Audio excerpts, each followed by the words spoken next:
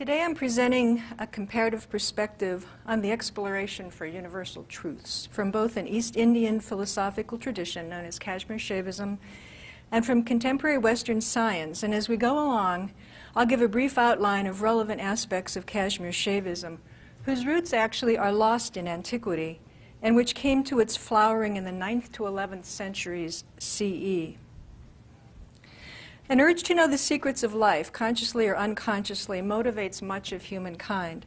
The origins of the universe, the Big Bang, the four forces of physics, the unified field, singularities, virtual particles, all these major discoveries and theoretical formulations are important achievements of contemporary science. These ideas and phenomena have analogues in Kashmir Shaivism. Although the specific nomenclature is not identical, the concepts described are remarkably similar. Charting a comparison between concepts of contemporary science and Kashmir Shaivism, we find that contemporary science talking about the ultimate cosmic singularity that gave rise to the Big Bang. Here matter is of infinite density, all forces are infinite and unified, the unified field, of course. Time, space, and natural laws do not exist here.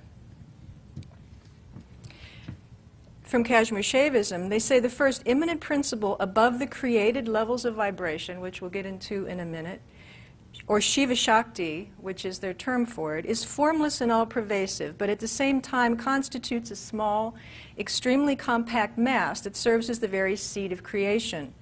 It is the most subtle expression of the power through which creation comes into being, and it has the capacity to contain within itself the entire cosmos. As an embodiment of ultimate reality's unlimited powers, analogous to the unified field of all forces, or the powers necessary to create the universe, it can take on any form. And like the ultimate cosmic singularity that gave rise to the Big Bang, it can produce or create any and all possible forms out of itself. At this level of universal manifestation, space, time, and natural laws do not exist in this model either.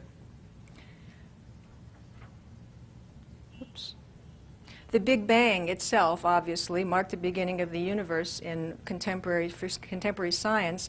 And from Kashmir Shaivism, we come to the universe manifesting first on the levels of vibration and sound. As the universe developed, the forces from the unified field separated and became the four physical forces that we know in physics today: the nuclear, electromagnetic, weak, and gravity.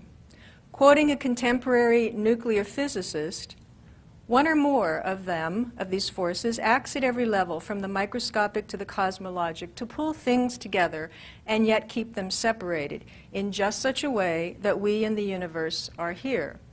And from Kashmir Shaivism, quoting from a monastic scholar of Kashmir Shaivism, one of the primary powers of universal reality is the power of action, and they call it, the term is Kriya Shakti, Kriya translating to action, Shakti translating to power.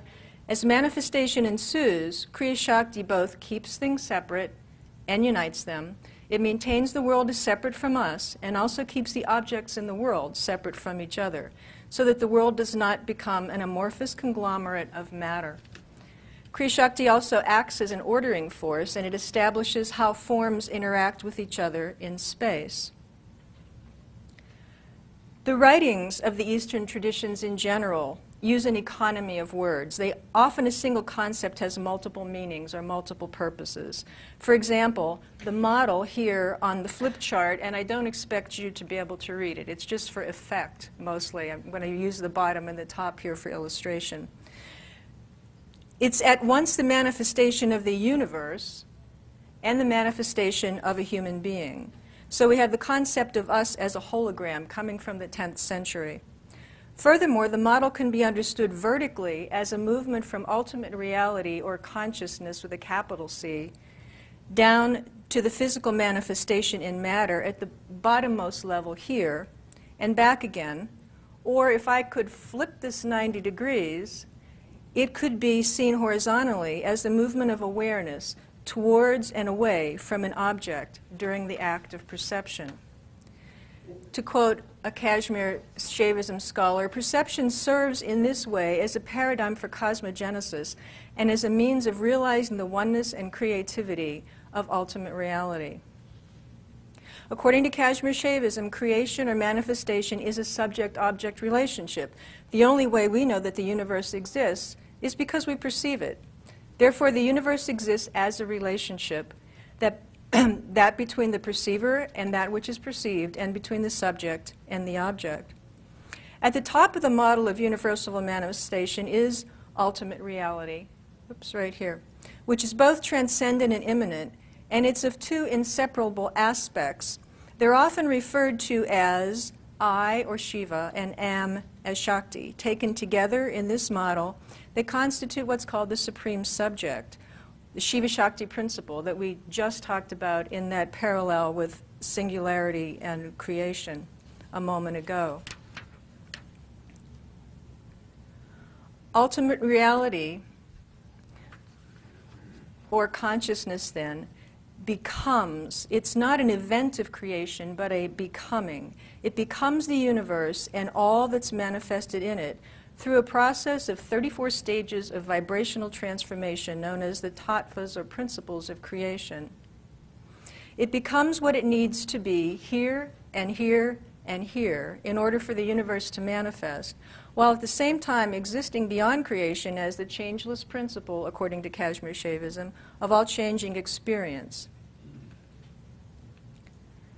The Shiva-Shakti principle and the first three created principles are included in what's known as the realm of pure creation, in their words. From this perspective of Kashmir Shaivism, all that is separated from consciousness is considered impure term, and all that is in a state of unity or identity with it is considered pure. In this realm, the idea of the object, or this, is just beginning to develop, so it's perceived as being identical with consciousness. Also in this realm, neither space, time, nor natural law exist. For this reason, Kashmir Shaivism does not consider creation of the universe as a historic event. In the realm of pure creation, what we experience is that the universe is created anew in every instant. Below the realm of pure creation are the vibrational levels of the impure creation. Here, due to certain vibrational processes that are absolutely necessary to create the world as we know it, the true nature of consciousness is veiled as it congeals itself into ultimately, here at the bottom, material existence. In this process, it is said, consciousness wills itself into a contracted state of separation from its own expansive state and free will.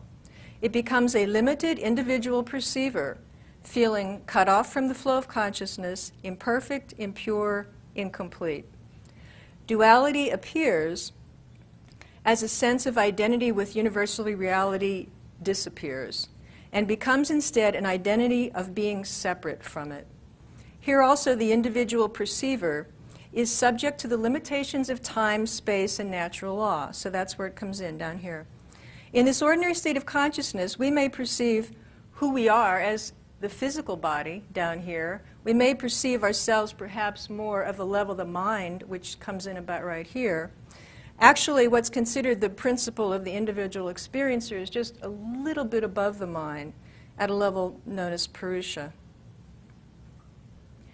Yet another important fact is hidden from us at the level of impure creation. That is that our ability to perceive external objects derives from the presence of identical principles residing within us. As consciousness is universe-bodied, so the individual perceiver, because consciousness becomes contracted, has the body of the entire universe in a contracted form. At this level, we're unaware or unconscious of our status as a hologram of the Absolute. Everything in each creative level, or tattva, is a hologram of ultimate reality. This is true for both the perceiver and the perceived. So when a scientist studies the universe, it's essentially the universe studying the universe, colored by the particular attributes, psychological and other, of the individual perceivers, as well as their state of consciousness. This state, as we all well know, can fluctuate in most of us from one moment to the next, and of course can vary significantly from one person to another due to each individual perceiver's unique attributes. It's just the way it is with humans. Abhinavagupta, an intellectual sage of Kashmir Shaivism in the 10th century, states, "As is the state of consciousness, so is the experience." This could be one of the reasons that replicability of some experimental work is at times so difficult, if not impossible. All the more reason, say the sages of Kashmir Shaivism, to attain to the state of steady wisdom of the self.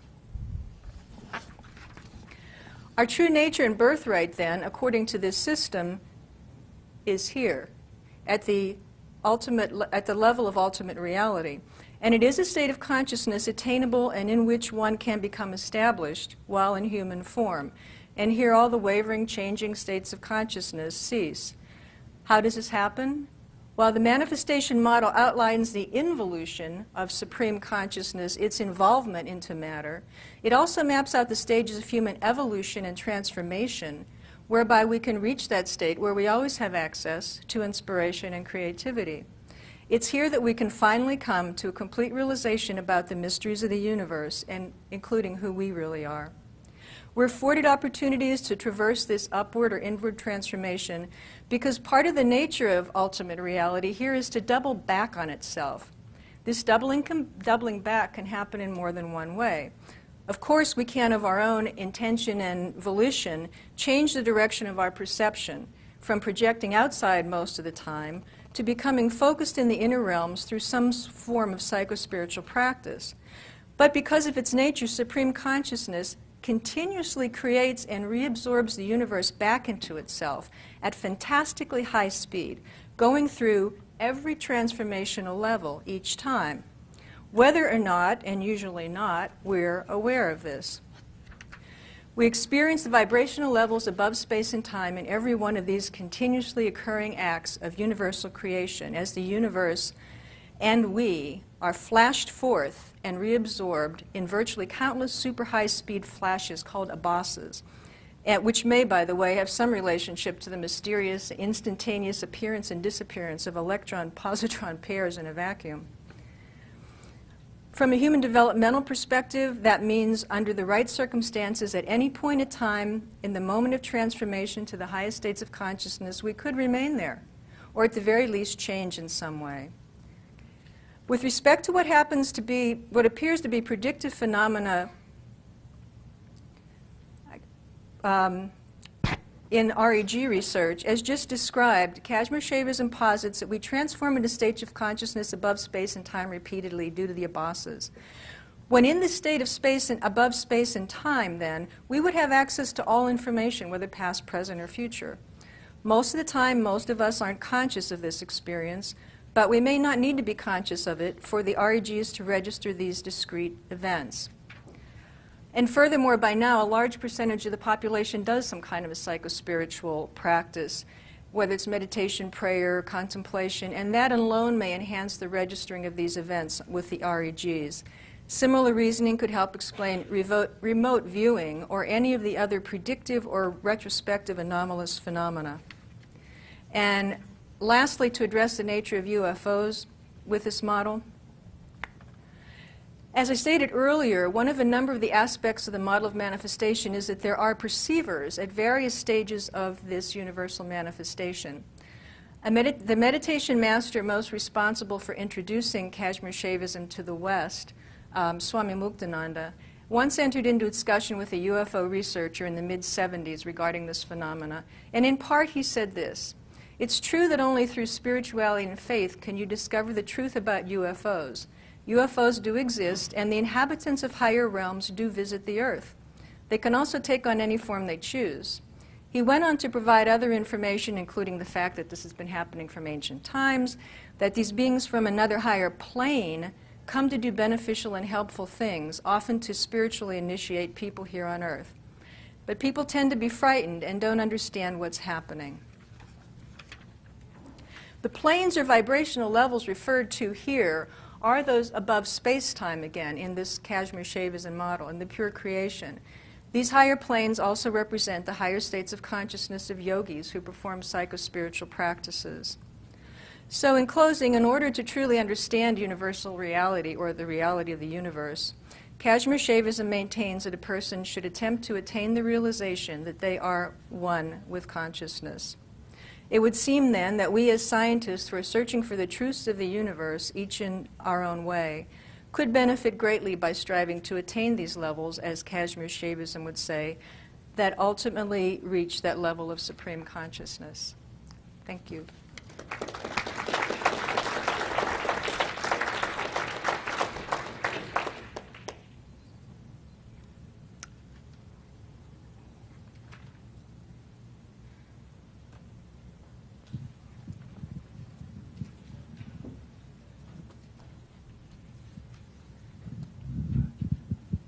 Another model of the relationship between Purusha and Prakriti comes out of the evolutionary perspective, where we're breathing in the spirit and out the manifestation, but in time.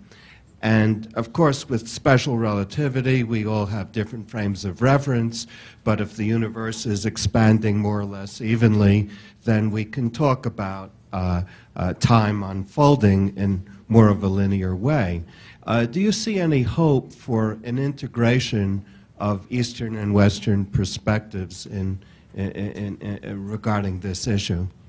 I sure hope so. Actually, in all the work I do, I tend to want to help with the bridging, even if it's when it has to do with complementary medicine, because I think that with the combination, there's going to be such a, if you will, synergy of not only development, but also I think, improvement in health and well-being if we can begin to pull this in. And I don't think it has to be seen as something that's not scientific. I think as we look at some of these other models, especially the Eastern models, there are intimations of some of the things that we're discovering or continuing to discover about in physics today and in other areas.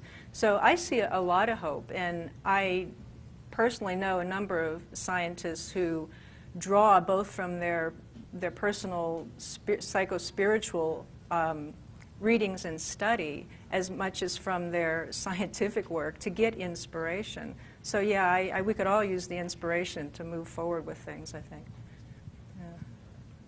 Just a question regarding Gnosticism. Do you connect it with what you're doing regarding knowledge and the higher realms?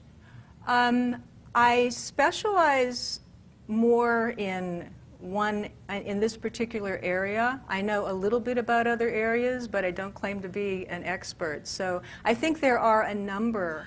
Obviously, the reason there are so many paths and ways of understanding or attempting to understand the world there's so many different types of us who are looking to understand it.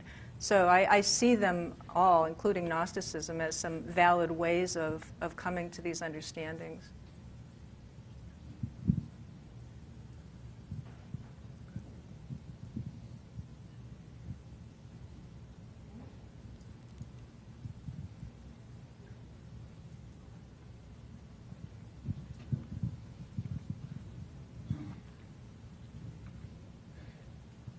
How do you go about changing a linear belief system, which is Western civilization, into a nonlinear belief system, which is Eastern civilization?